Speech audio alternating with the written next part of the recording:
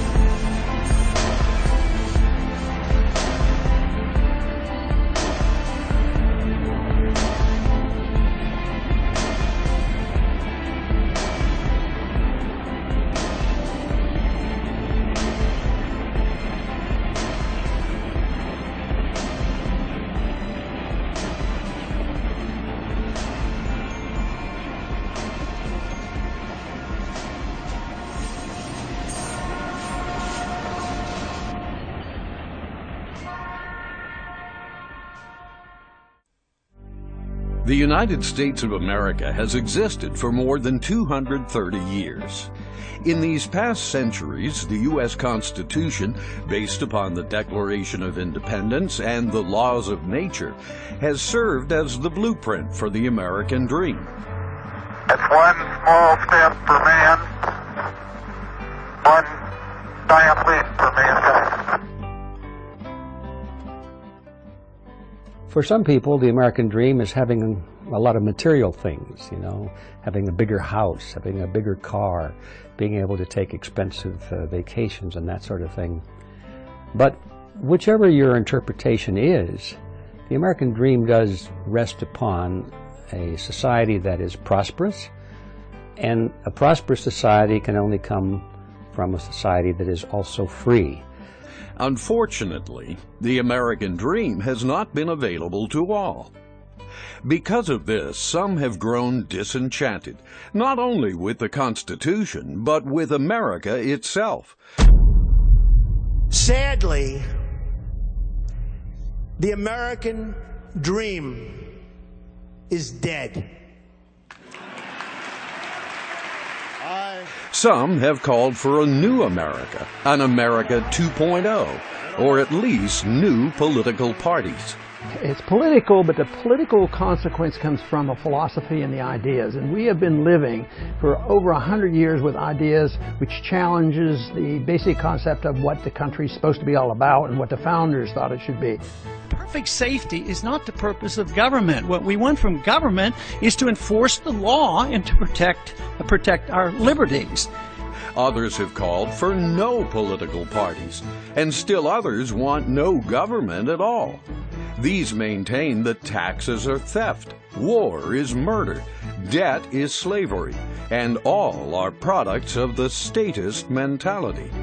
We have higher taxes, we have inflation, we have job insecurity, we have unemployment, we have illegal wars overseas. Government-issued license fees, permits, permissions, all of these things that complicate the American people's normal daily routines. Most, however, simply want a limited government, a government that provides enough security to guarantee liberty while acknowledging and respecting our inalienable rights. We're endowed by our Creator with certain unalienable rights. Among these are life, liberty, and the pursuit of happiness, that it's self-evident. He was referring to natural law. He referred to the law of nature and nature's God in that same declaration. What can be said about natural law is that, number one, it precedes all human law. It is ultimately the basis for all human law, and all human law must be consistent, at least with the basic principles of natural law. That means that governments cannot make claims to omnipotence, as it were, because governments themselves are the products of natural law. But in asserting these rights, citizens have all too often been met with excessive force, what could be called police brutality. And many have observed that this brutality has been escalating since September 11, 2001, with the passage of the Patriot Act and the formation of the Department of Homeland Security. Department of Homeland Security, they were spawned out of this Patriot Act. If we didn't have that Patriot Act, we wouldn't have had this whole bureaucracy, this infrastructure, militarized police state, primarily through the Department of Homeland Security.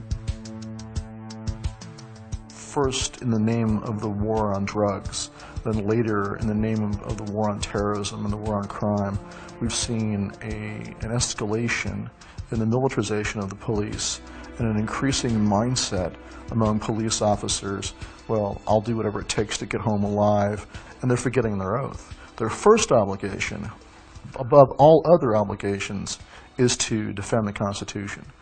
The U.S. founders knew there would be times like this, and this is why they gave us the Bill of Rights. More specifically, this is why they gave us the Second Amendment, the amendment that guarantees not only these rights, but America's freedom. To this end, the Second Amendment states a well-regulated militia being necessary to the security of a free state, the right of the people to keep and bear arms shall not be infringed. What part of infringed don't you understand? And I was asking that to all the lawmakers in the country who pass gun control laws, because it's not that hard of a word to get. And the synonym that I really like the most is hinder. You can't hinder my possession of firearms. Do background checks hinder my right to keep and bear arms? Do waiting periods hinder my right to keep and bear arms? Do all these other regulations about what kind of gun you can own, how much ammunition you can own, and all these other 20,000 gun control laws in this country now, do they hinder the right of law-abiding citizens to keep and bear arms? Absolutely they do. They're all unconstitutional. They're all infringements regarding the Second Amendment. Let's be real clear here. We're talking about the supreme law of the land. The Bill of Rights is the supreme of the supreme laws of this country. Gun control in the United States of America is against the law. But what exactly does this mean?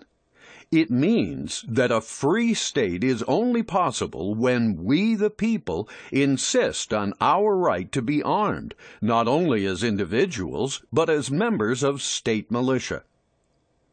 In the Old World Order, an order which prevailed in England, Germany, Russia, France, and other countries governed by monarchies, dictatorships, and oligarchies, only the sovereign, the state, was armed.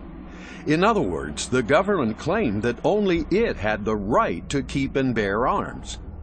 As a result, such governments enslaved and murdered hundreds of millions of people over the centuries. In order to avoid this fate, the framers of the U.S. Constitution turned the Old World Order upside down. They created a new world order, where power was held by the subjects, not just the state.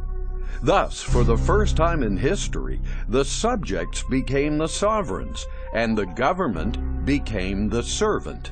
The New World Order that George Bush referred to was a global government whereby the major corporations of the world would control the global economy, which would require a global military to enforce along with global government. The New World Order concerning our republic was a resistance to the globalistic approach to government that Europe had been exercising for many hundreds of years previous to the formation of our country. Our modern leaders are trying to take us back to the old world order, because that's where we're headed. The founders realized that the only way reversal could be maintained was if the people themselves were armed and well organized, for they understood that he who controls the weapons controls the political power. They also understood that any government, no matter how well-intentioned, has the potential to abuse political power, to go rogue or become tyrannical, enslaving or murdering its citizens, usually in the name of national security or some other necessity.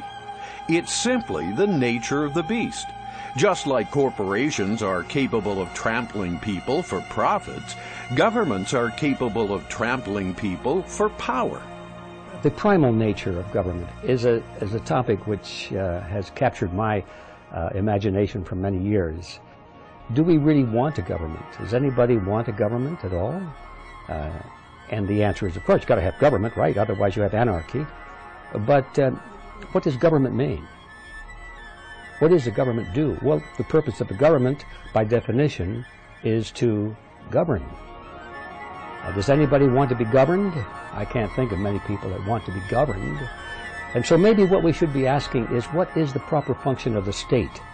Let's use a different word, and things begin to be easier to analyze. The state doesn't have to be a government in the sense of governing people. When the American Republic was created, it really wasn't the government, even though our founding fathers called it that because that was the word they inherited from the old world. What they created was a protectorate. The purpose of our republic was to protect us, not to govern us, to protect our lives, our liberty, and our property, and that was it. In my view, the proper function of the state is to protect the life, liberty, and property of its citizens, and nothing more. Given these immutable realities, the citizens of any country are wise to demand not only the right to keep and bear arms, but the right to be organized and well-trained in their effective use. Further, this is not some right bestowed by government itself. It's a natural right, a right bestowed by nature's God, the universe, or whatever one wants to call it. This right, as acknowledged in the Second Amendment, is an insurance policy. It's the only thing that guarantees a check and balance between citizens' rights and state power. It's the only thing that guarantees a free state. A free state is one in which the police understand that their police power is an extension of and emanates from the people themselves, and all the police are acting as agents for the people.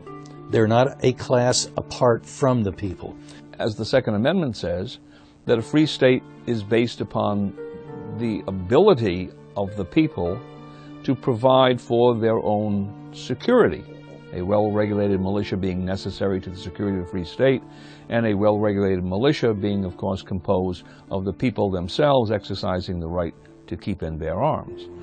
Now, on the other side, a police state would be one that essentially contradicts or neglects all of the principles of a free state.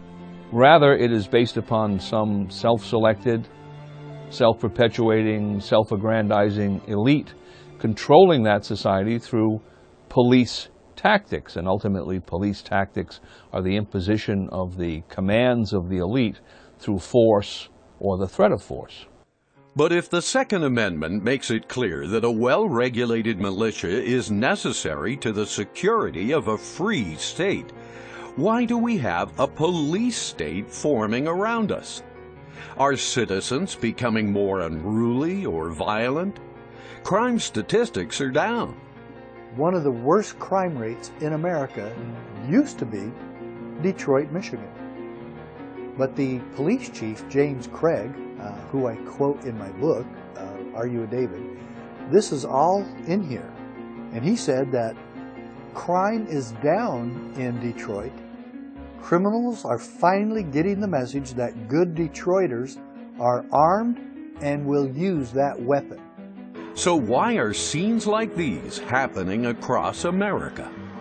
Police attacking a mother taking her kids to school, shooting a guy in a wheelchair, a guy with a pillbox, or shooting a child with a toy gun.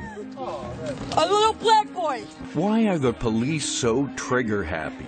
Why don't they stop applying force, even when a citizen screams, "I can't breathe," 12 times? I can't breathe! I can't breathe! I can't breathe! I can't breathe! The police state is the concept that the people are really the enemy.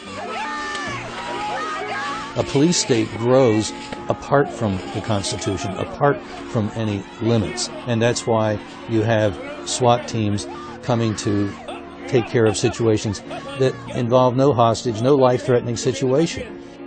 The excessive use of force could be stopped were offending officers convicted of police brutality and given serious sentences. But when was the last time you saw a rogue law enforcement officer get anything but a slap on the wrist? If the Attorney General were to reprimand rogue police for brutality, we'd have a situation that would involve the Department of Justice enforcing some of the specific criminal laws of the United States against those rogue police officers. And two come to mind immediately, Title 18 of the United States Code, Sections 241 and 242. Those particular provisions deal with violations of civil rights under color of law. So they would clearly reach activities by rogue public officials in acting in some police capacity, because the police are always acting in some way under color of law. Those civil rights would include rights such as the First Amendment, the Second Amendment, the Fourth Amendment, the Fifth Amendment, which tend to be the categories of rights that rogue police officials infringe upon. Now, what's interesting about those two provisions is the seriousness of the penalties that are involved. Both of them state that a violation of civil rights where death results to the victim is punished by life imprisonment or the death penalty. So given that many of the episodes of police brutality that occur in this country in fact do involve the death of the victim, you're talking about extremely serious penalties that could be applied in those situations. And Section 241 of Title 18 refers directly to conspiracies to violate civil rights. So that would tend to bring in the situation where within some police department you had policies, practices, training, or whatever that was leading the individuals to engage in violations of civil rights on the streets, and that would then cause those people who were in policy-making decisions to be subject to criminal prosecution, which of course would deter that kind of action institutionally. It seems as if public officials are not even trying to stop police brutality. In fact, it seems as if they're training and deploying police for more of it.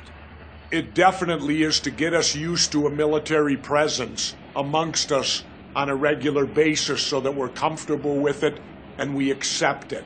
I would say that a police state was seen on Clive Bundy's ranch when the BLM came in with a SWAT team to collect what they thought were grazing fees owed to their agency. That is a police state mentality. The founders told us in their wisdom that we must be the militia, right? It is necessary for the security of a free state. You will not be secure, you will not be free without it. Places like Fort A.P. Hill, which were built to train soldiers for urban warfare in Iraq, now contain mocked-up American towns, complete with fire hydrants and handicapped parking slips. When the Boston bombing happened and they were searching house to house, going through Watertown, Massachusetts, and dragging Americans out of their homes at gunpoint, that was an example of a police state. So, and of course, in the end, Who found the fugitive, the accused bomber? It was a homeowner who happened to notice that his cover for his boat was out of place, went and looked in the back, saw the guy. That's how he was located. None of that heavy-handed, militarized, rolling down the street in armored carriers and pointing guns at everybody, none of that did any good whatsoever to find him. Is all this preparation for the war on terror? Or are the powers that be trying to acclimate we the people into accepting an increasingly militarized police presence for some other reason? The answers to these questions may be all around us.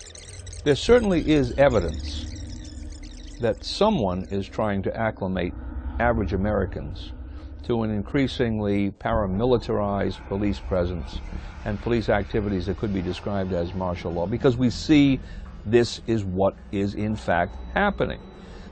Automatic rifles, camouflage outfits, armored personnel carriers, you go down that list. So we're seeing this more and more, but you ask the question, well, why would it be happening? The answer is, well, someone wants this result, in the sense that someone wants these police agencies to be capable of functioning this way, and in fact wants them to be functioning this way if it does not result in their being prosecuted either civilly or criminally. Since 9/11, over $5 trillion has been spent on the so-called war on terror. Ladies and gentlemen, the President of the United States. Quickly ushered through Congress only 4 days after the attacks, the Patriot Act has spawned thousands of laws, ostensibly aimed at increasing national security. It is becoming obvious that there must be a lot of money going into it, because if everybody's a terrorist or potential terrorist, you go to the airports and everyone's treated as such.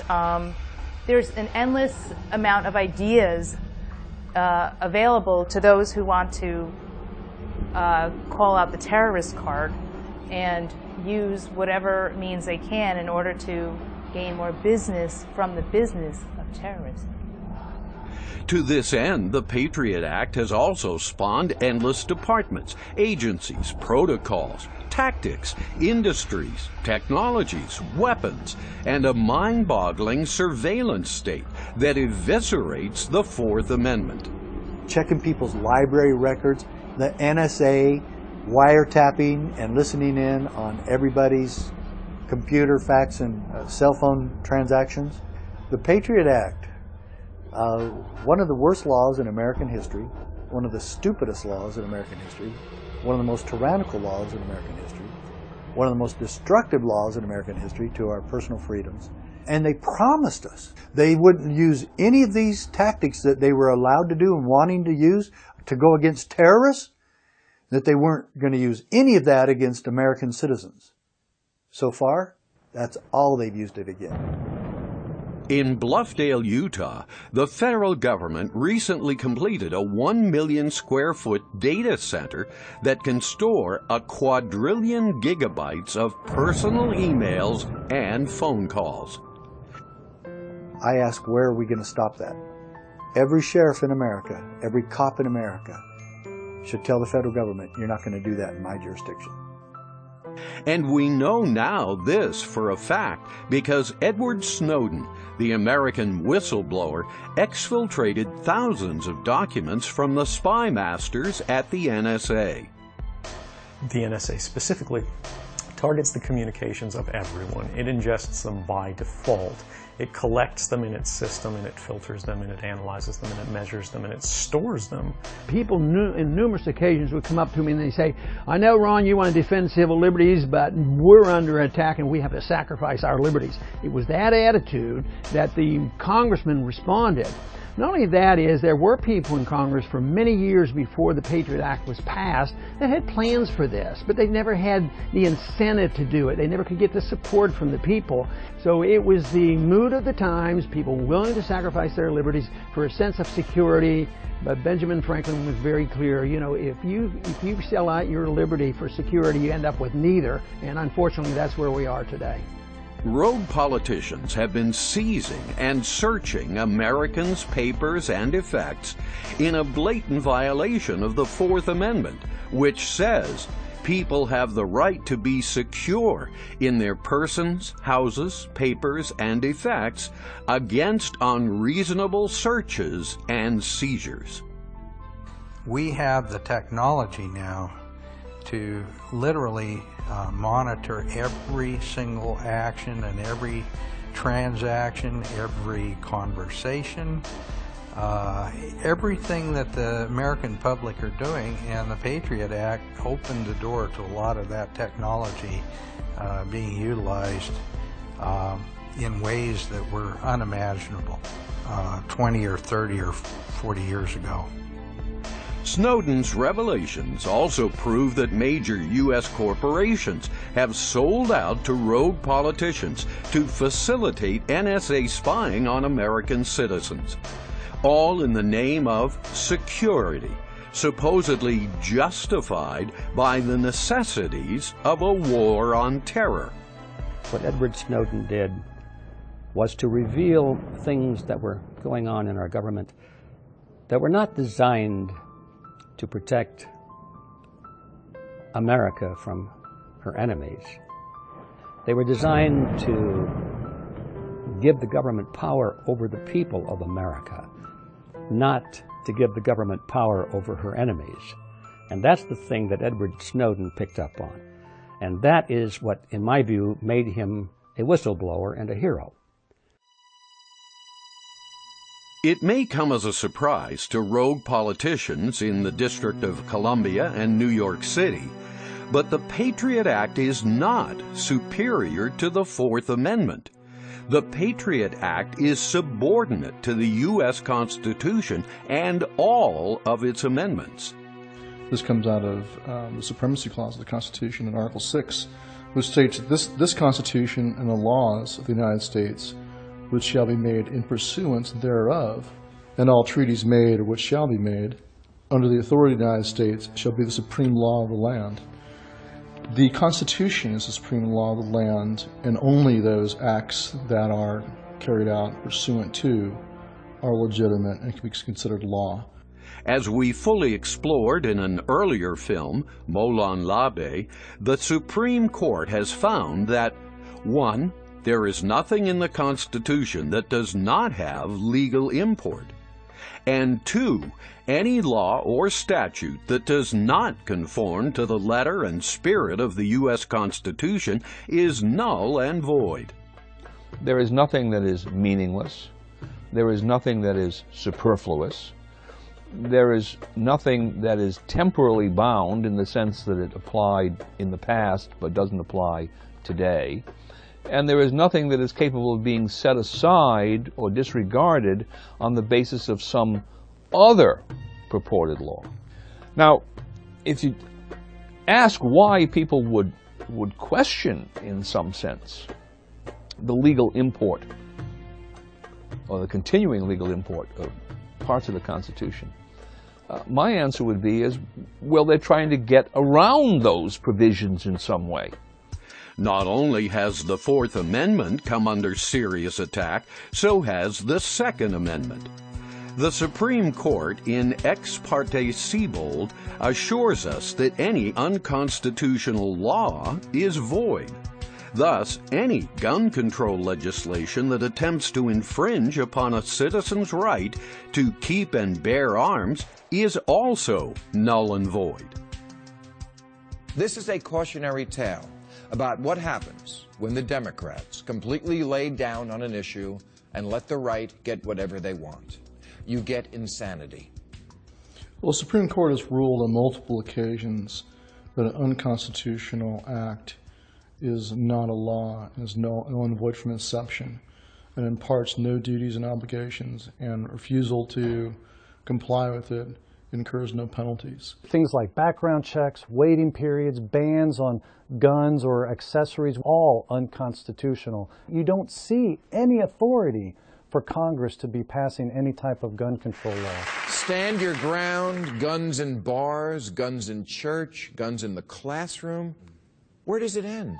Why not guns in the delivery room? What if my fetus is armed and comes out firing? Even Congress and the President of the United States may not use necessities, like the so-called War on Terror, to justify violations of the Second Amendment or any other part of the Bill of Rights. Still, as clear as the Constitution is, rogue politicians appealing to bogus necessities have fathered bastard legislation like the Patriot Act.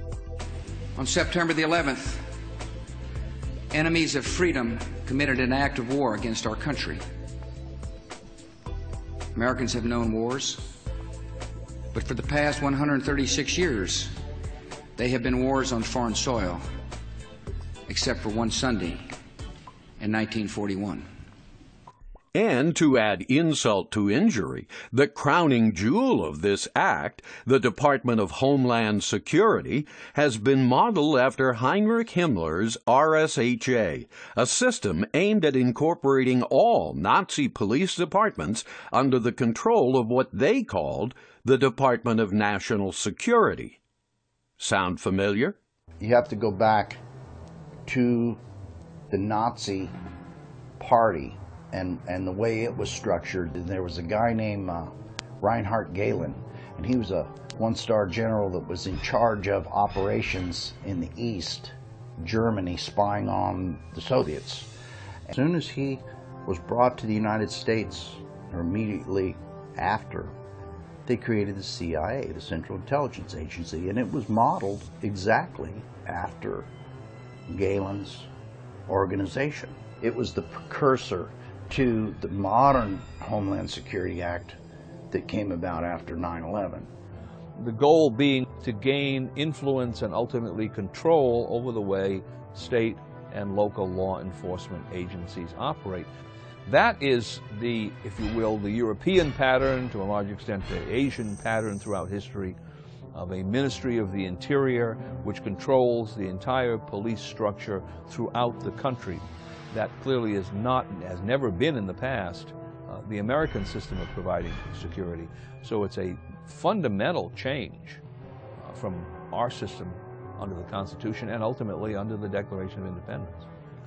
In short, the Patriot Act, originated by rogue politicians that have no respect for the U.S. Constitution, is transforming America from a free state into a police state. They're mercenary forces. They're hired by the oligarchs running these giant cities as an extension of the Republican and Democratic parties in those regions. And they work for the bosses. None of them live in the communities that they police.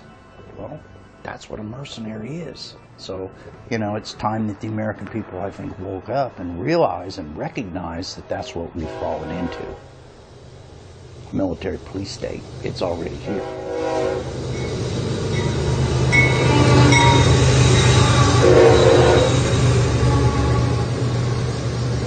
And this police state opens the door to something as radical as full-blown martial law unless enough Americans become aware of the situation and resist it before rogue politicians invoke some necessity in the name of national security. We certainly have become a police state, and it's all a desire that people want to feel safe and secure. In order to do this, they have to sacrifice their liberty. And also it's extended to not only safety from outside sources, they want us to be safe from ourselves. And once they want to make us safe and secure by regulating our behavior, then there's nothing left for liberty, and that's where we are today. We live in a police state, both because they want to regulate our personal behavior, they regulate the economy, and of course it's extended, and we think we have the moral authority to regulate and to police the world, and that's why we're in the mess we are in today. All this raises the question, is the war on terror the real reason the power elites are building the police state? Or is there some other reason? To answer this, let's put the war on terror into perspective.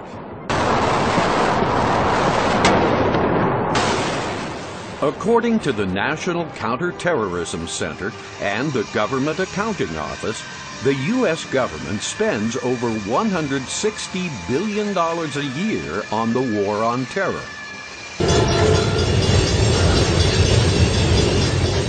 Internationally, about 1,900 people are killed every year by terrorist acts.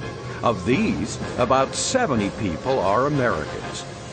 But each year, about 140 Americans die from peanut allergies, fully twice the number killed by terrorism. Yet there is no war on peanuts. Obviously, the war on terror cannot be the sole reason the power elite is spending all this money. So if not, what are they trying to protect us from? Future Katrinas, pandemics, global warming, comets and meteor collisions, nuclear war, ET invasions? If we examine those types of crises, and we ask the question, what kind of preparation would be made for those types of events? Well, it would be moving into place heavy equipment to deal with the destruction that was caused by the storm. It would be moving into place medical facilities to deal with people who were injured or people who were suffering from an epidemic. Preparations would be obviously justifiable. We would sense or agree with the logic and reasons for such actions. Now, that's not what we see. The emphasis coming out of the Department of Homeland Security is not on the provision of those kinds of services. It is instead emphasizing paramilitarization of state and local police and the integration of state and local police to a large extent with the upper echelons of the government in Washington, D.C., that is the Department of Homeland Security itself, and the regular Army or the National Guard. The real reason for the preparations must be something potentially so bad it would create chaos and widespread civil unrest. Well, now, what might that be? Well, it could easily be a breakdown of the national economy because of a collapse of the banking and financial structure. That would lead to massive amounts of social dislocations, civil unrest, and civil disobedience probably throughout the country. Recall 2008 when the financial system almost totally melted down. What if there is an even worse crash because bankers, financial magnates, and public officials have done little or nothing to stem the debt caused by the fiat currency system? A failure of the entire global banking system, led by the collapse of the dollar, might very well be the reason we see the police state buildup. And if they were to collapse, I mean completely collapse, there would be economic chaos around the world. We are moving in the direction of an economic totalitarianism. If the system is not changed drastically, that's the kind of a system that we will be in.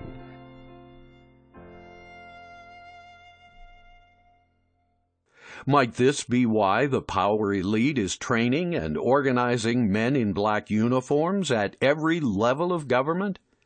Why else would they be stocking up on hundreds of millions of rounds of hollow point ammunition?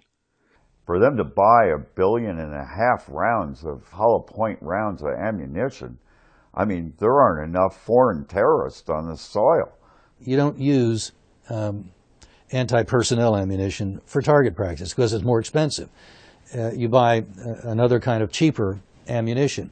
And so the only thing we can draw from that is that somehow the government wants to be able to effectively kill people when it shoots them. Now, if they actually were after terrorists, I wouldn't have any problem with that. But since we've found that they are not really serious about dealing with terrorists and protecting the borders of the country, then the assumption has to be that we, the people, are the enemy. How could the global bankers not be aware that their fiat currency, debt-dependent banking system is little more than a ticking time bomb? How could they not be worried about a crash? With an $18 trillion national debt, over $200 trillion in unfunded government liabilities, and a global monetary base over 400 trillion Federal Reserve notes, how could they not be absolutely terrified about the Keynesian global monster they have created? And Keynesian economics is nothing but baloney. And they think if they put some figures into a computer and make some unbelievably complex, ridiculous calculation, they can predict the future, and they've never been right. But one is a planned economy, an authoritarian economy, and it works for a while because it's based on borrowing money and debt and controls. And eventually, though, it always fails, just as socialism always fails. Mises, the great Austrian economist, predicted socialism can't work and the Soviet system would collapse, and he was absolutely right on this. Also, the Keynesian system, which is not quite communist, fascist, but a lot of intervention, what we practice, it's destined to fail too. The creation of the Federal Reserve was the vehicle by which our unconstitutional money system was allowed to perpetuate itself in this country. We were at that point taken off of sound money principles. No longer would precious metals be the formation of our economic system.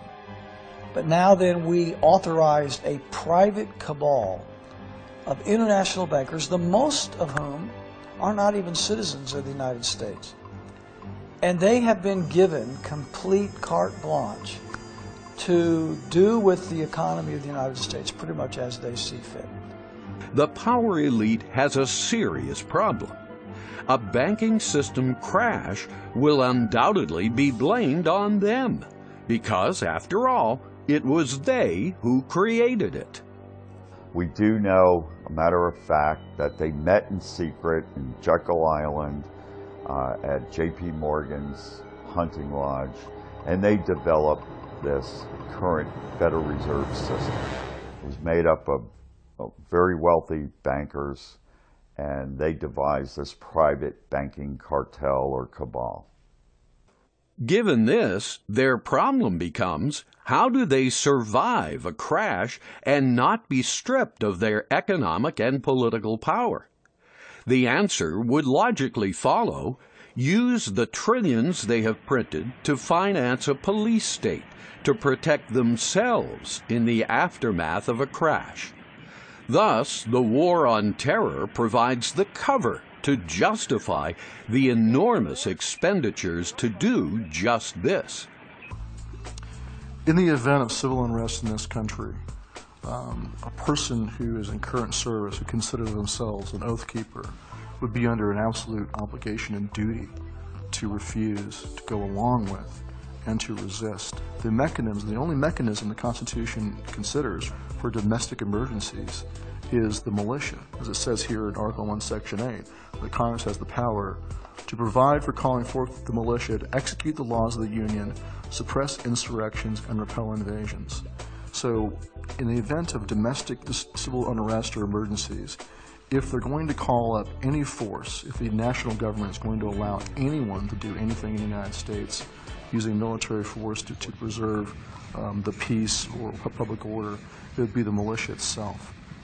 Imagine the power elite, upon realizing that their banking system is going to crash, comes before the American public and says, "We're really sorry about the fraudulent fiat currency Ponzi scheme we built, but it's evident that our Federal Reserve System is going to crash.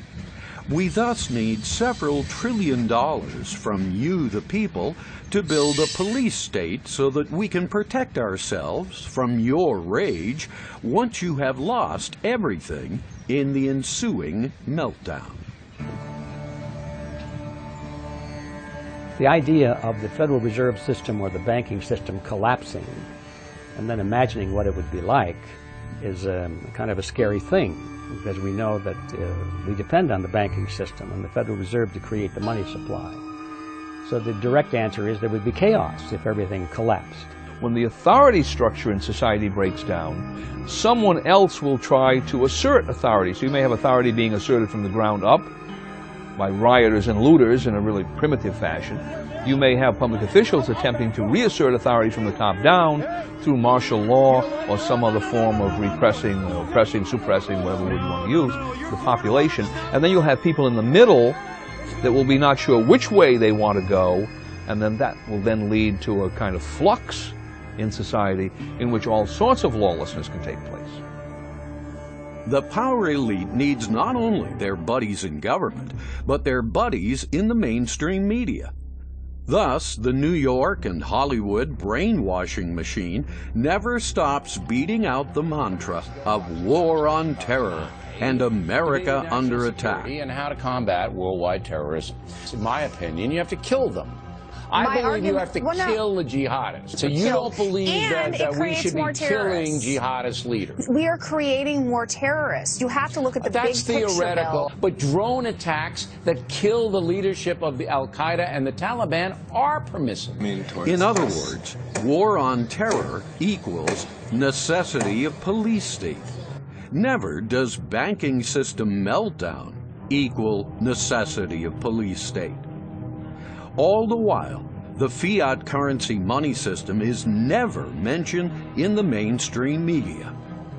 Liberals like it because they can direct the spending and they don't have to worry about deficits, and they can borrow money to the hilt for all their social programs. But somebody would say, well, conservatives are different. They're for balanced budgets. Actually, they're not. They like it because they want the money and the debt to serve the military and take care of their military-industrial complex friends. And so they both like it for the same reason. It permits expansion of government and abuse of spending and borrowing and inflation, because on the short run it looks good. It's just like you or I, if we can go out and borrow $1 million a month, we would be doing very well until maybe at the end of the first year the bank say, well, you have to start paying it back. Well, a country has to eventually start paying it back one way or the other. They don't usually literally pay it back, but they have to pay it back by depreciating the currency, and that's what we're involved in right now. The $400 trillion monetary base of fraud and debt-backed paper doesn't even exist. Instead, day and night, somewhere on some TV network, the mantra of police, crime, Islam, and war on terror is pounded into the post-9/11 American psyche.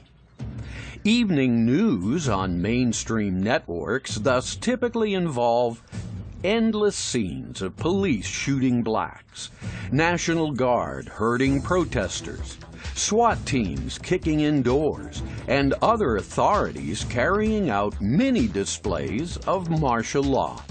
There are two types of vice presidents, doormats and matadors. Which do you think I intend to be?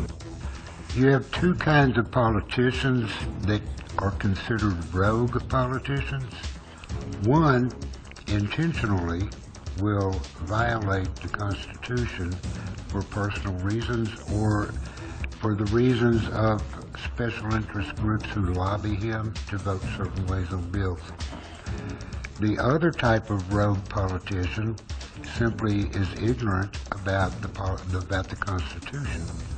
A rogue politician who doesn't understand the Constitution may have every good intention and yet still violate the Constitution. And any violation of the Constitution is part of the definition of a rogue politician. MSNBC takes you behind the walls of America's most notorious prisons. Every weekend, MSNBC drops its regularly scheduled programming and subjects us to a slew of documentaries depicting life in the prison industrial complex.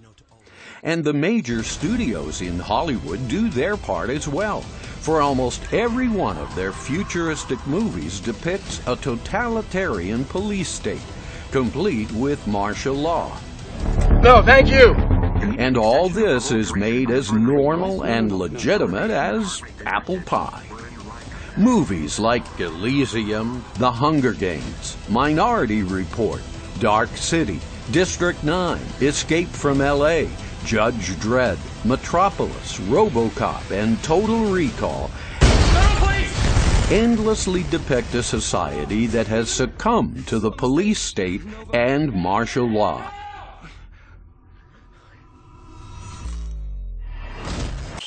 Images do affect human behavior. This has been well known and well established, and the research is documented and proven over and over again. So why do they spend millions in advertising? To get people to do what the corporations want them to do, which is buy their widget, buy their car, buy their whatever it is they're selling. Okay. The movie industry effectively sends a message that martial law is inevitable, and we have no other choice than to acquiesce to it. Movies have become actually pretty boring because they're all violent right now. Just complete bloodlust and like the military-industrial complex, really. It has just escalated more and more. I find them completely creating a bizarre reality, if you will, because I don't really see them as reality. And if they are, if that is reality, that is pretty frightening to me. Aldous Huxley was a British socialist, and he had a projection of how socialism might go wrong in the future. And it bothered him to the point that he wrote the novel Brave New World. In 5 days' time, you will die. And so it would seem to me that the liberals in the media and in Hollywood are concerned with something that they realize is a problem with them. They're the ones that are developing the police state in order to enforce their cancerous growth of regulation governing just routine things that average people do every day. Thank you for your service. Yes, the Hollywood propaganda machine endlessly abets the globalist agenda because it validates the police state, legitimizes martial law, advances the myth of terrorism, and obfuscates the criminals in the Federal Reserve System and corporations that surround them. They influence the press, they influence the radio and television, and they can shape the entire dialogue on everything that happens in our country.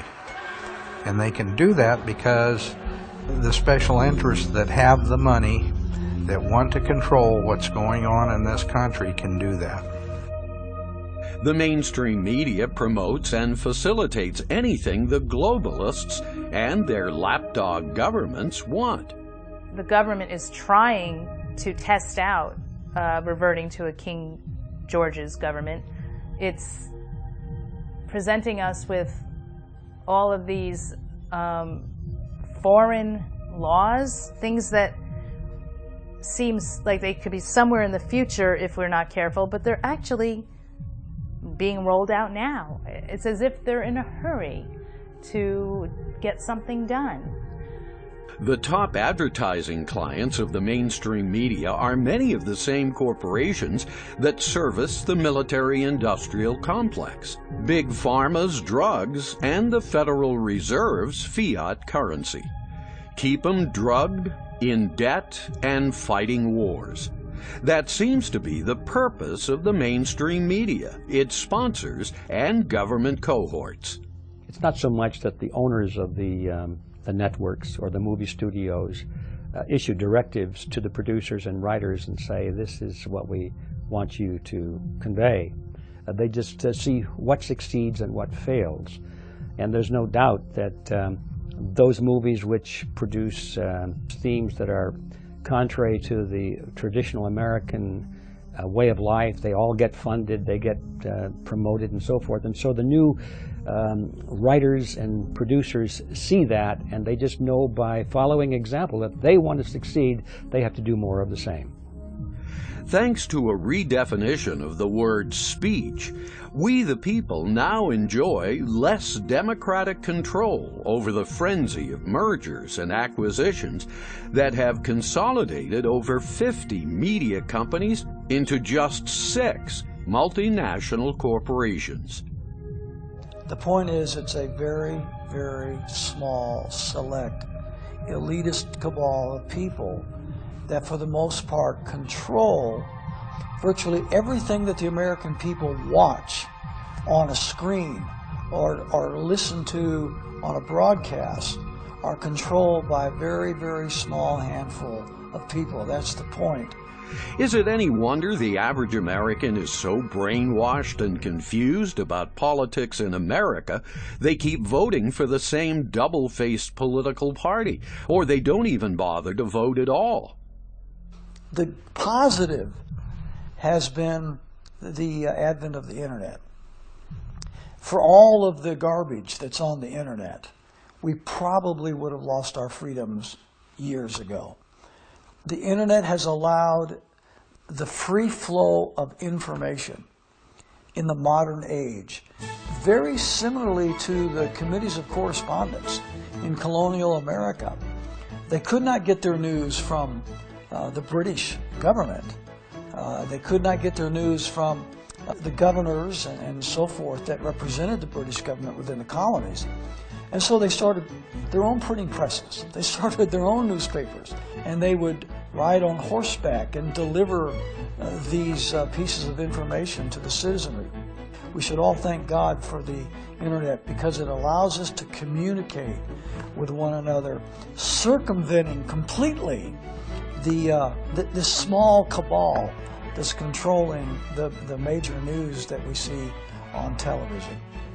Let's take a closer look at something one will never see on the mainstream news channels: the history of martial law.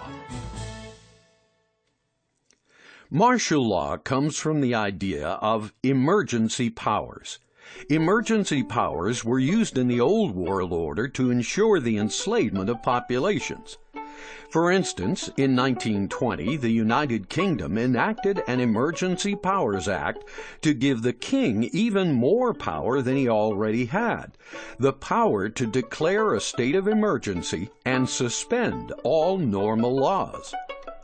The Nazis and Soviets had their own versions of emergency powers, and they used them to oppress and kill millions of their citizens.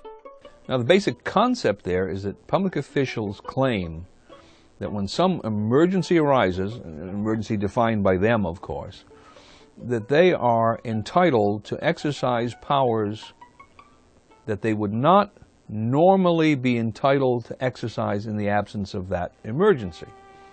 And typically, this results in the emergency power in one way or another overriding some existing limitation in the Constitution or in the Bill of Rights in particular. So what we have is a claim that the exercise of powers of that kind is necessary. For instance, Article 48 of the Weimar Constitution allowed President Hitler to take any sort of emergency measures he felt necessary on any particular day. No consent from his parliament or the people even needed. Specifically, Article 48 gave a mechanism by which the president could step outside and issue emergency ordinances by the lower house of the legislature, but nevertheless that was a dangerous element in the Weimar Constitution and proved, of course, to be its downfall with use of that emergency ordinances almost to the degree that regular legislation was used.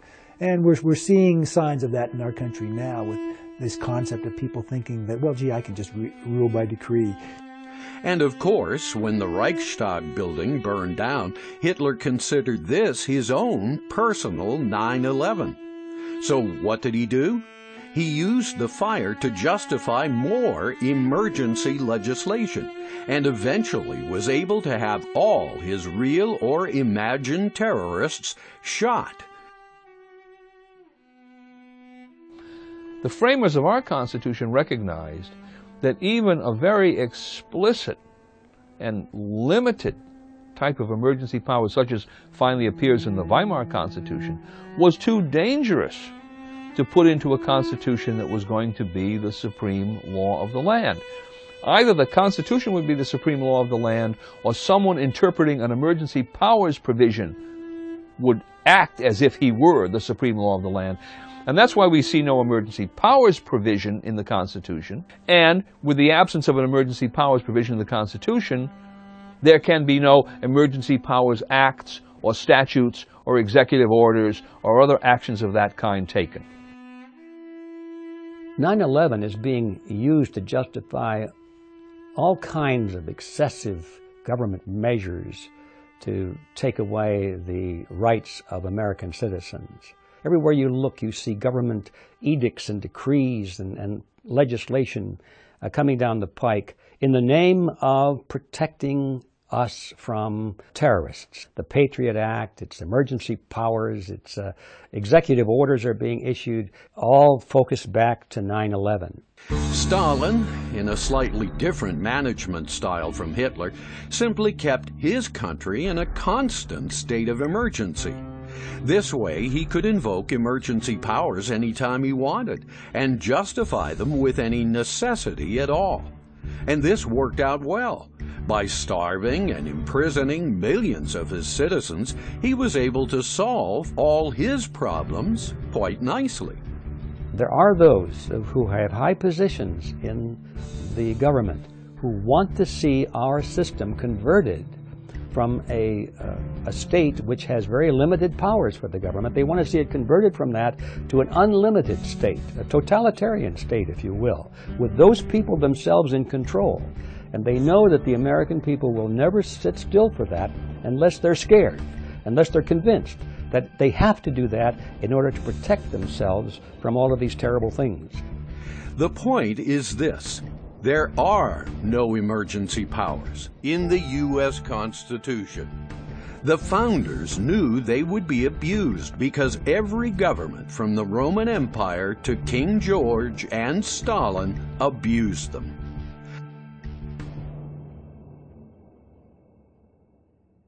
The only powers that the government has are those in the Constitution itself, enumerated in the Constitution. And our Constitution is already geared and already set up to handle any kind of so-called emergency. So you have, for example, you have the militia clause, Article 1, Section 8. Congress has the power to call forth the militia to execute the laws of the Union, to suppress insurrections, and to repel invasions. That's the military, physical emergency clause, even though it doesn't even say emergencies. That's what you do in case of any of those things. There was no need for emergency powers to be written into the U.S. Constitution. The Constitution was forged during the worst emergency imaginable, the aftermath of war with the largest superpower on earth, Great Britain. After experiencing this, the founders did not want to give the new American government any ability to act like another King George. We just cannot sit back and allow our government to trade away the freedoms and the liberties that our forebears fought so valiantly to bequeath to us. It is the obligation of each generation to defend liberty for itself and should not be abrogated by any generation of Americans. And nothing has changed to this very day. We, the people, can solve any emergency using the Constitution, because the U.S. Constitution provides for the continuous solution to emergencies when properly applied and amended from time to time. No emergency powers needed. With this in mind, let's now look at martial law, the usual fruit of emergency powers. You know, we read a lot in the popular press as well as the serious press and the scholarly press and the military press about martial law. One of the things that is almost as dangerous as the abhorrence of talking about such things in a casual sense is talking about it without determining what exactly you mean by it. The beginning of a serious discussion of a serious issue is creating a taxonomy, defining what you mean. In brief, there are 4 types of martial law. 2 could be said to be utilitarian. 1 is little more than treason, and the last is potentially healing. The first kind of martial law is the law used by the Army and Navy for their own members. This kind of martial law does not apply to civilians. Article 1, Section 8, Clauses 14 and 16 of the Constitution provide explicitly for that. Congress is given the power to provide rules and regulations for the governance of the Army and the Navy, and then of the militia when the militia are in the service of the United States. Simply, strictly military law exercised or imposed on the members of our Army and Navy, as we may have an Army or Navy of the United States, for their duration of their duty in that capacity. The second kind of martial law is only used in zones of actual warfare, where all civilian authorities have been destroyed or driven out. The justification for this type of martial law is that if the enforcement of civilian law is impossible, some other form of order should be set up for the benefit of the few civilians who cannot be evacuated. When we saw it happen during Hurricane Katrina in New Orleans, it was used horribly and unconstitutionally and immoral.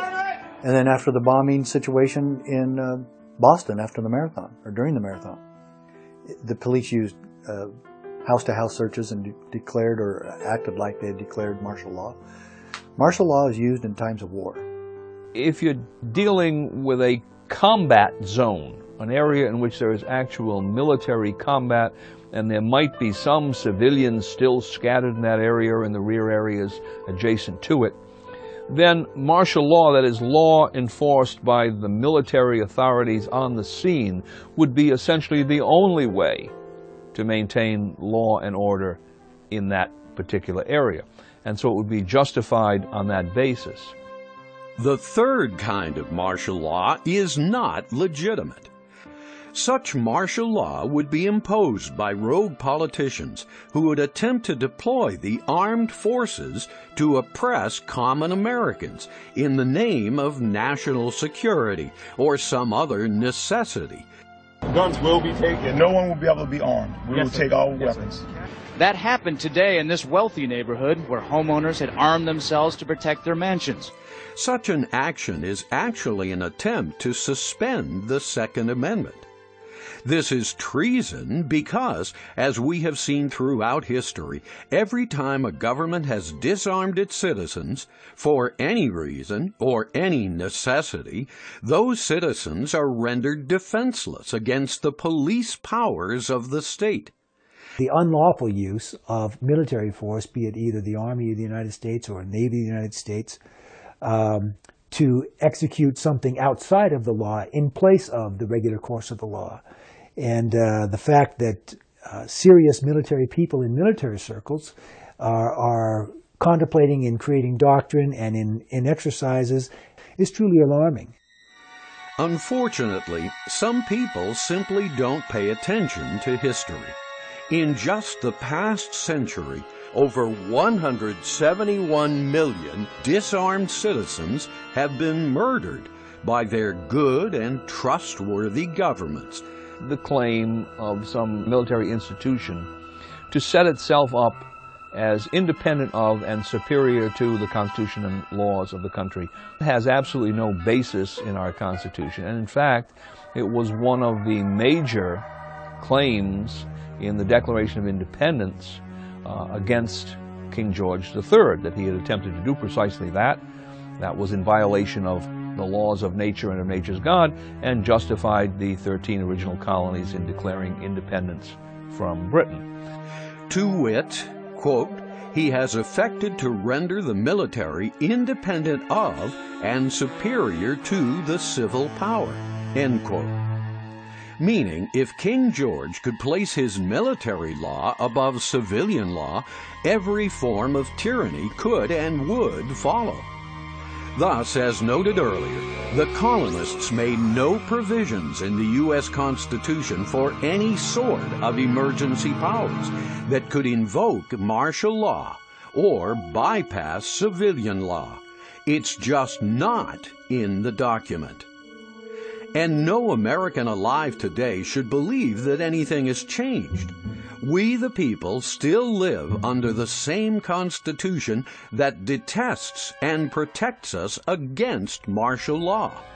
Well, if we learn about martial law from the movies and the media, we're going to learn the idea as it has come from those who want to keep aggrandizing government power. Every kitten grows up to be a cat. They seem so harmless at first, but once their claws get long enough, they draw blood.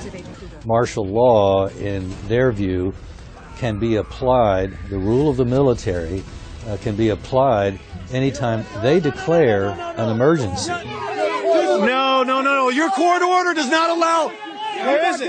We're killing of cattle. In the late 1700s, William Blackstone, the founder's legal mentor, provided the most complete exposition of English law available to colonial Americans.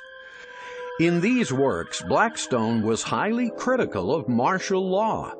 At one place, he stated, quote, "The raising of armies and the regulation of the soldiery should be looked upon only as temporary, and not as any part of the permanent and perpetual laws of the kingdom. For martial law is entirely arbitrary in its decisions." One definition of martial law is it's no law at all. It's just military force.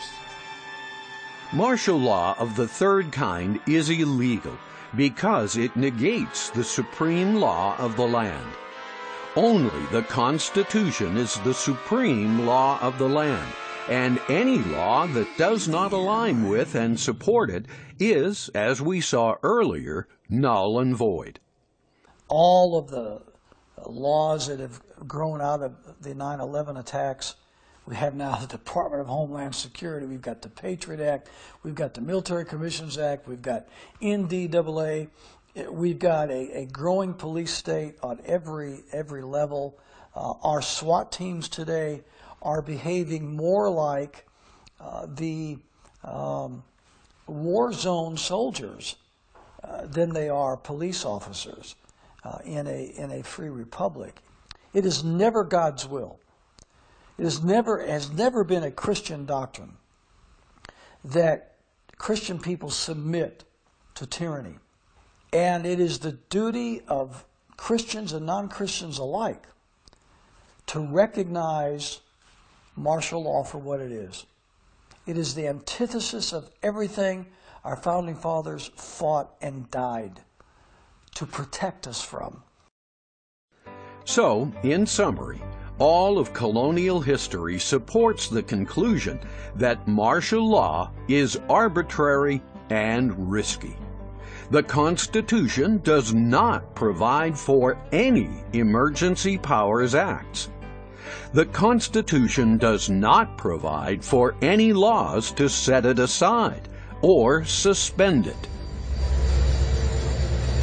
Martial law is thus utterly prohibited and a direct contradiction of the Constitution's legal supremacy. Even the President of the United States is not authorized to implement martial law. He has no legal authority to make any laws or set aside any laws, especially the U.S. Constitution. If there was a declaration of martial law by the President or by governors or whoever it would be, anyone in current service, whether military or police, who considers themselves an oath keeper, would be under an absolute obligation to refuse to obey any such order. Martial law is the absolute destruction of our republic. Stewart, you're damn good.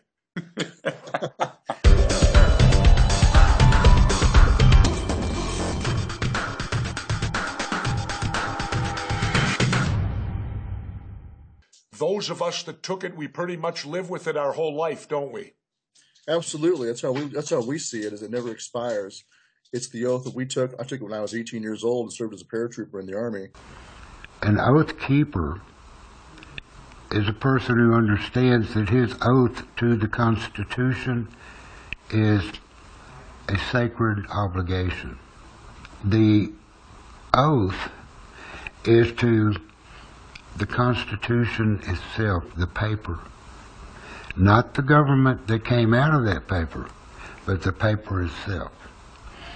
That oath would prevent any serviceman, any military personnel, any police or sheriff from violating the Bill of Rights or the other protections embodied in the Constitution. It's interesting that when Abraham Lincoln imposed martial law in 1863, and this was in the middle of a war, the Supreme Court later ruled that it was unconstitutional. This brings us to the fourth kind of martial law. The fourth kind of martial law is civilian law applied specifically by those martial institutions known as the militia of the several states. Article 1, Section 8, Clause 15 gives the militia of each state the power to execute the laws of the Union, suppress insurrections, and repel invasions. The Constitution does not grant the Army or the Navy the authority to execute the laws of the Union. The Army and Navy only have the authority to execute the laws pertaining to their respective services. Article 1, Section 8, Clause 15. Congress shall provide for calling forth the militia to execute the laws of the Union. And why do I call that martial law? Because, generally speaking, you could say martial law is where some body of law is being executed, being enforced by a martial institution. Well, the militia are martial institutions, at least to a large degree. And here the Constitution gives the militia the authority and responsibility to execute the laws of the Union. Now, what's interesting about this category of martial law is that term, the laws of the Union. We're not talking about the militia executing some laws that are outside of the Constitution, outside of the constitutional statutes enacted by Congress, but enacting or executing the Constitution and those statutes. So this is actually a form of martial law in name, which is really civilian law in character, except being enforced by the militia because the circumstances would warrant the usefulness of the militia for that purpose. Again, only state militias may execute the laws of the Union. We have the militia of the several states or the militia of one state executing the laws of the Union or of a state when they are opposed by violent combinations too powerful for the regular course of the law.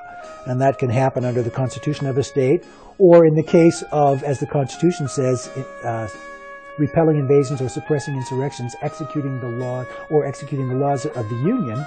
That can happen in a federal capacity. Moreover, as the Constitution mandates, the militia are required to execute all of the laws of the Union, including the Constitution itself.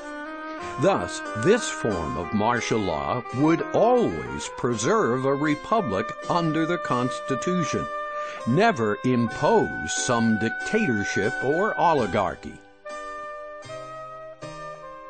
Unlike martial law imposed by distant armed forces to repress people they did not know, in places they never lived, martial law centered on the militia would always involve local militiamen familiar with the local population and local conditions.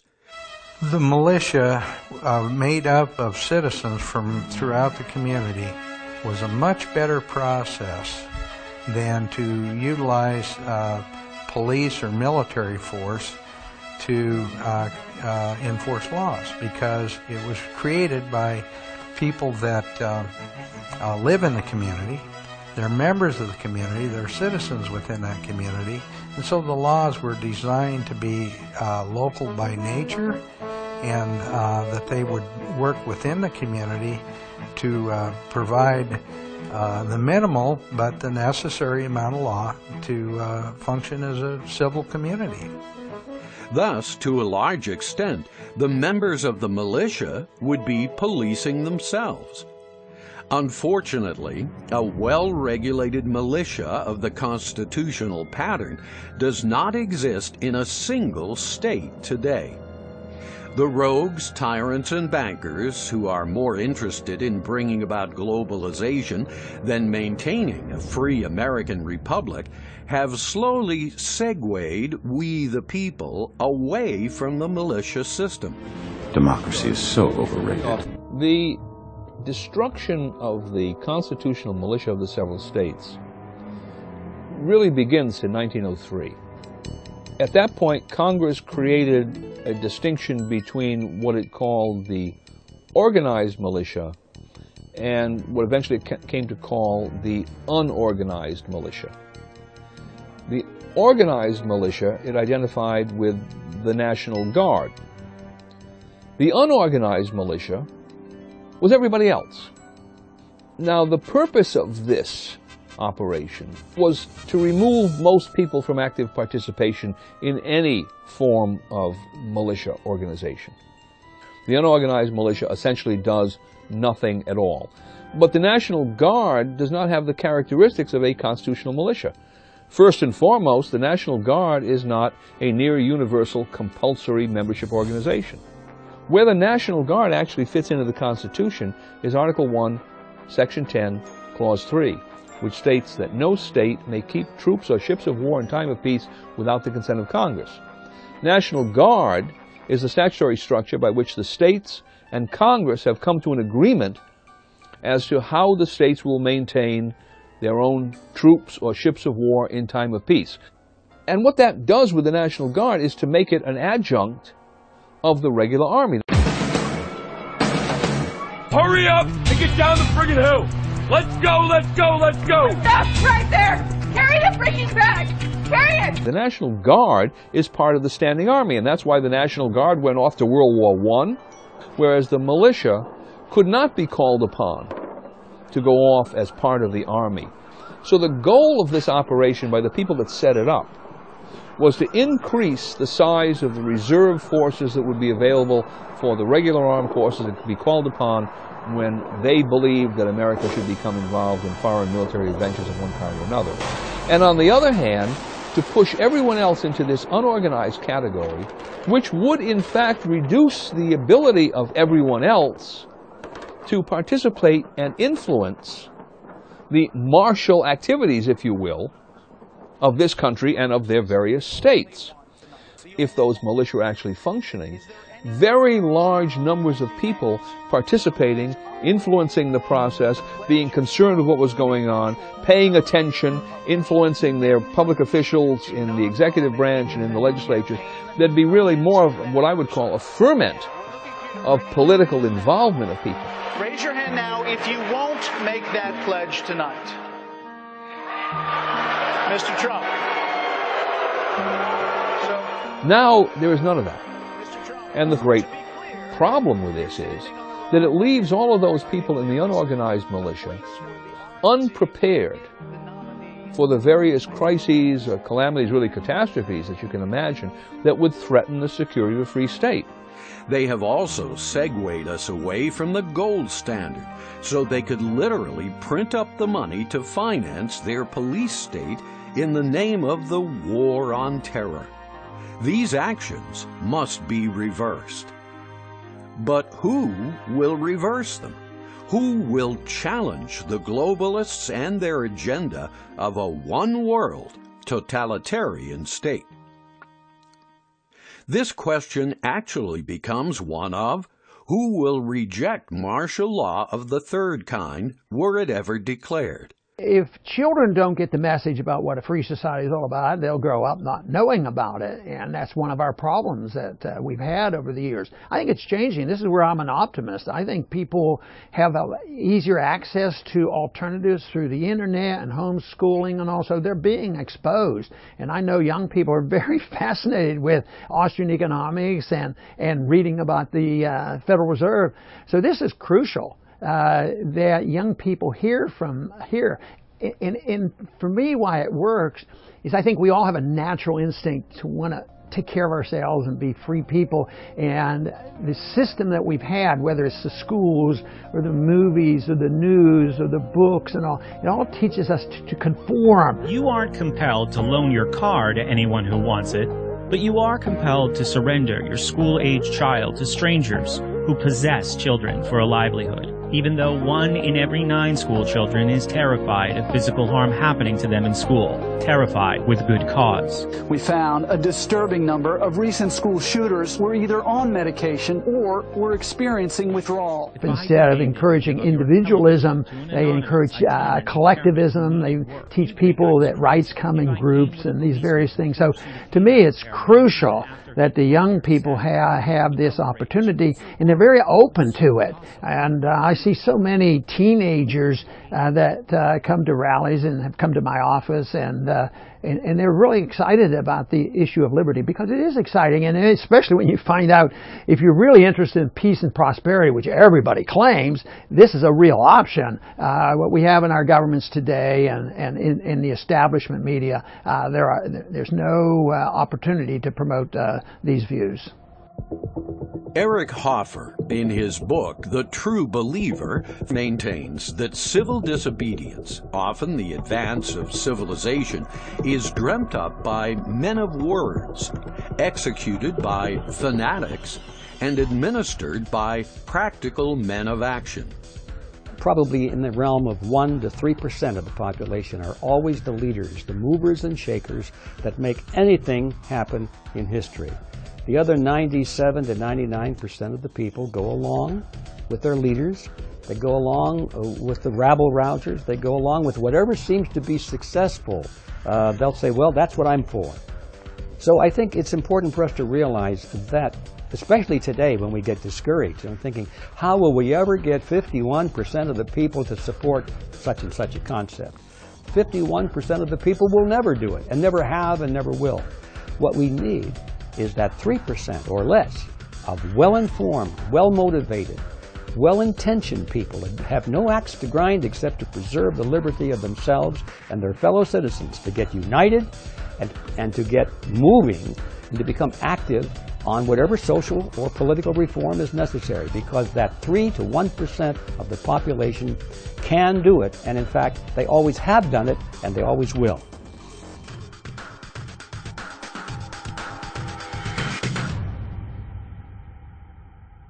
The American Revolution was an anomaly, for there were many more patriots than in most mass movements.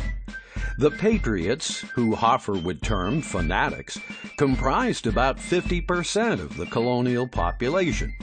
These people thirsted for constitutional principles and had a fanatical desire to oppose the Loyalists, about 23% of the colonists, who remained loyal to the tyranny of King George. Along with these two opposing groups, the Loyalists and the Patriots, there was a third group consisting of about 27% of the colonists. These people were neutral, what we would call fence-sitters, or what sociologists refer to as the attentiste. Most people tend to not want to make waves, etc. Unfortunately, where we are in our society today, we can no longer afford that luxury. The powers that be and the forces that be are themselves pushing the envelope against the principles of freedom every day. Every day, we seem to be losing more and more of our God-given liberties. Every day, our constitutional safeguards seem to be slipping away from us. Every day, the Bill of Rights is trampled or ignored by the powers that be. And for citizens to take a wait-and-see approach now is to, in essence, go along with tyranny and allow evil to triumph. Given the history of mass movements, and especially American history, it's interesting to speculate as to who would comply with martial law were it ever widely declared today. Who would support the Oath Keepers and who would support the Oath Breakers? Basically, two groups of people would oppose revitalization of the constitutional militia. The first group would be composed of average citizens who simply didn't want to participate. They didn't want to go to some kind of militia training exercise 2 or 3 times a year. They didn't want to acquire the basic equipment necessary to perform whatever militia functions they might be assigned. There's a second group that would oppose revitalization of the militia. And to understand who they are, you have to look at the first 13 words of the Second Amendment. A well-regulated militia being necessary to the security of a free state. People who don't want a free state in this country clearly would be rabid opponents of anything having to do with revitalization of the militia. Even talking about the militia, they would oppose. What is a free state? Well, a free state is one that's characterized by popular sovereignty. The people govern themselves, and ultimately they provide their own security through well-regulated militia in which they themselves exercise the right of the people to keep and bear arms. Undoubtedly, the group that would support martial law, what could be called the New Loyalists, would most likely be the bankers and the corporations that rely heavily on bank loans, the fiduciaries that sponge off these transactions, the gun control lobby. These are people who would be in the forefront, and they in fact are in the forefront, of opposing anything that has to do with militia, enemies of the principle of a free state. Because remember, the Constitution does not say that a well-regulated militia is somehow optional, that it's a good idea, but we don't necessarily have to abide by that concept. It says that a well-regulated militia is necessary to the security of a free state. That's the only institution that the Constitution says is necessary for any purpose, let alone for that most important purpose, the security of a free state. Journalists in the media, and that would include Hollywood, are going to be apologists for martial law because they have the same view as the bureaucrats and the politicians that make such laws, that the American people need to be regulated, even down to minute detail. And so when they see this, the kind of abuse that we have seen, such as sending in a BLM SWAT team to collect money from a rancher in Nevada when the court system was never availed, that's something that the media is not going to have a problem with. And the rancher, the I don't believe in the U.S. government rancher, dragged this stuff up out of the far-right, rather pitiful fringe.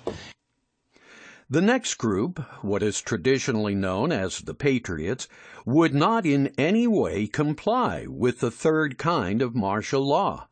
These would refuse to comply because they know their Constitution, and they know their inalienable rights, rights granted by the Creator. What's more, these patriots would ideally be well-armed and well-trained, because they also understand what the Second Amendment is about, and how the militia system fits into the plan set forth by the Founding Fathers. The American government is different from every other form of government on this planet. It is not hierarchical. It is not about concentrating power in the hands of a central authority. It's about the diffusion of power. They set up multiple states that each was autonomous, that had its own authority. The town, the city, the county, the state, the federal government, in that order. The American government is set up to diffuse power, not to concentrate it. Because as you concentrate power, you concentrate the corruption that goes along with it. The unfortunate thing is, due to the incessant brainwashing from the New York-based mainstream media, the Hollywood-based motion picture industry, the cultural Marxist-infested public school system, academia, and portions of the clergy, as much as 80% of today's population may be fence-sitters. Considering the fact that the movement of history is always directed by a small number of people, yes, the future is always bright for activists because the future is always won by activists. The only question is, who are the activists? Are they going to be people like us who want liberty and freedom and justice, or are the activists going to be another group of people that want control over society? That's the only question. Which minority is going to win? So if you are a man or woman of action, the future is actually in your hands. Most others will do nothing, not even oppose you. It is hoped that you would loudly and clearly declare your objection to martial law, that you would resist martial law were it ever declared. And for those new loyalists who would disagree with your stance, it is hoped that you would remind them to consider this famous little phrase, "If only Stalin knew." The phrase, "if only Stalin knew," refers to the letters people sent to Stalin even as they were being put into the cattle cars and taken away to slavery or their deaths. These people couldn't believe the very gulag system they helped create, that they were loyal to, had turned on them. So they naively wrote petitions to Stalin, thinking that there must be some mistake. If only Stalin knew, he would correct the mistake. But Stalin did know. In fact, it was he who put them, his loyal citizens, into the cattle cars. So I think that same mentality that we saw in Stalin's Russia, we're seeing again in the United States today, where the people are unwilling to hold their representative, their congressman, their president, their senator accountable for the actions that are being done under their auspices and their authority. Everybody sees the result. Everybody experiences in one way or the other the results of what they established in the lawmaking process. And yet, when they come home to the people, and whenever they're confronted in a town hall meeting or whatever, their response is, "Oh, I don't know anything about that." They do know what's going on. Stalin did know what was going on. So if you are a loyalist, the globalists will probably act no differently towards you than Stalin did towards his loyalists. Imagine if citizens dared to disagree with the future being painted upon their retinas by the mainstream media. We're living off this news cycle on the television, and tanks are running down our streets. This is not the way our government has been set up to operate. And this is what this whole terrorism movement is doing. So 80% of the people are going to be confused because they're being conditioned over time as we only trust the government. We cannot fend for ourselves. We cannot protect ourselves. People have just fallen into this complacency of not asking questions and not being involved in their government to ensure that we keep our liberty. It's not free. You have to work for it. Imagine if such citizens rejected the war of terror, called for the end of police brutality, and declared that they are no longer going along with the mantra of martial law, endlessly spewed forth from the globalists' propaganda machine.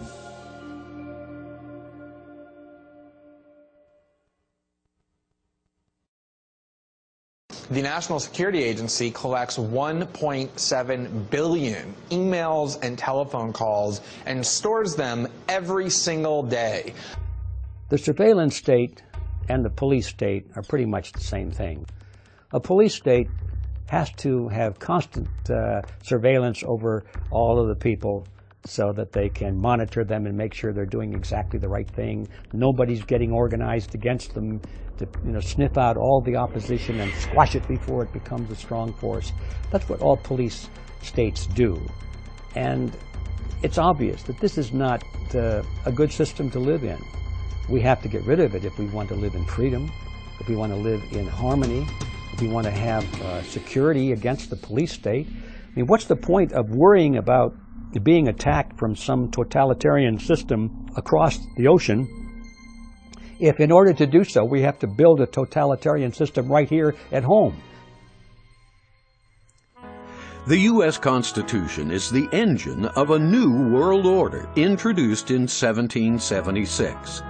This order reversed the ancient roles of citizens and sovereigns and made the old world order of despots and monarchs forever obsolete. The breakaway was not only successful in establishing American independence and freedom, but the Americans created a republic, a new kind of government, which served as a model and gradually expanded freedom to all of its citizens. So America was a success, it was an idea, and it worked. Consequently, the world would look to the best in America for leadership. Leadership based upon the ideals of liberty, equality, and opportunity. And these ideals are embodied in the Declaration of Independence, the U.S. Constitution, and the Bill of Rights. Now, you think of the Constitution as a kind of a legal structure. It has certain columns that are supporting the structure.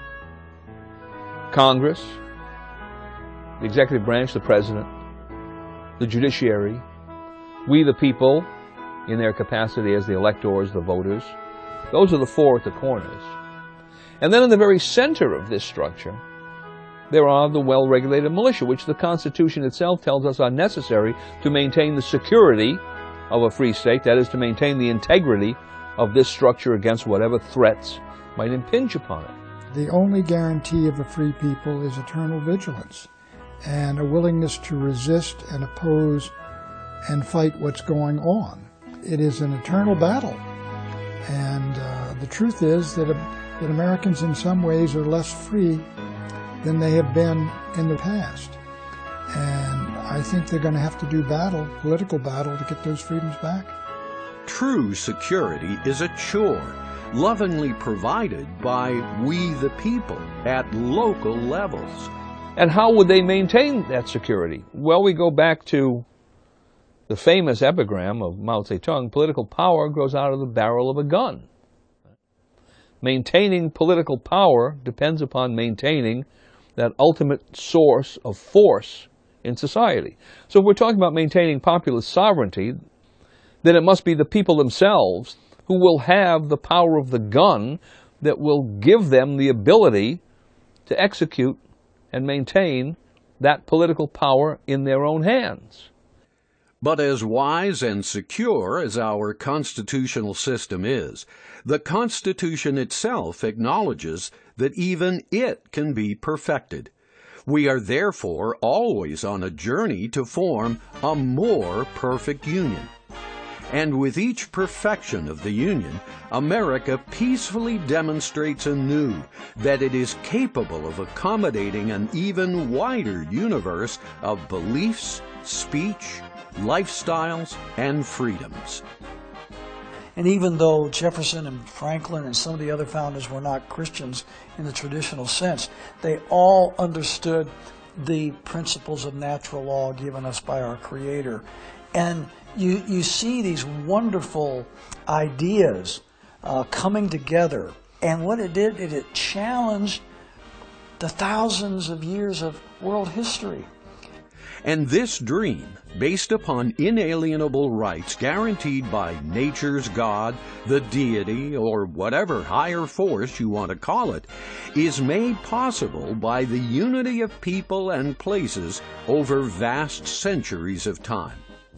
And securing this unity is the Second Amendment and the 3 militia clauses in the U.S. Constitution. So if we want to return the power of the sword to the people themselves, the way that political philosophy tells us we must do this, and the way that the Constitution itself tells us we must do this in the Second Amendment, is to bring back into active service, revitalize, would probably be the best term, well-regulated militia. If the people are unorganized as militia, then they cannot possibly exercise the power of militia. And if they cannot exercise the power of militia, then the power of the sword, the ultimate political power in their society, must rest in someone else's hands. And if it rests in someone else's hands, then the people are no longer living in a free state.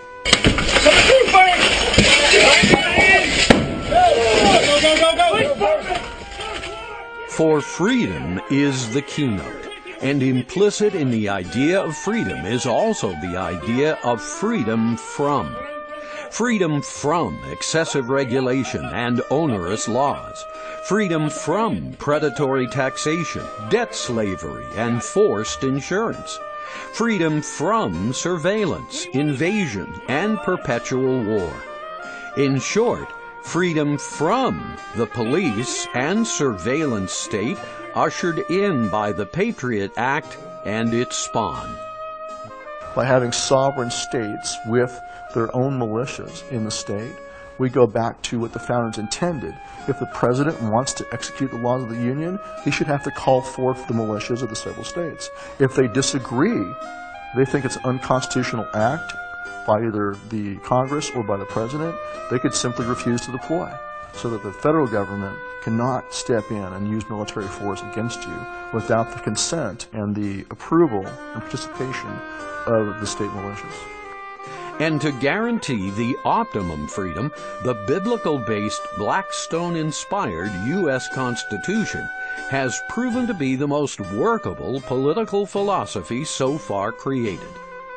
People, comprised of immigrants from every nation, belief, and race, melded together under a common political philosophy and literally began the world over, as Thomas Paine observed 240 years ago.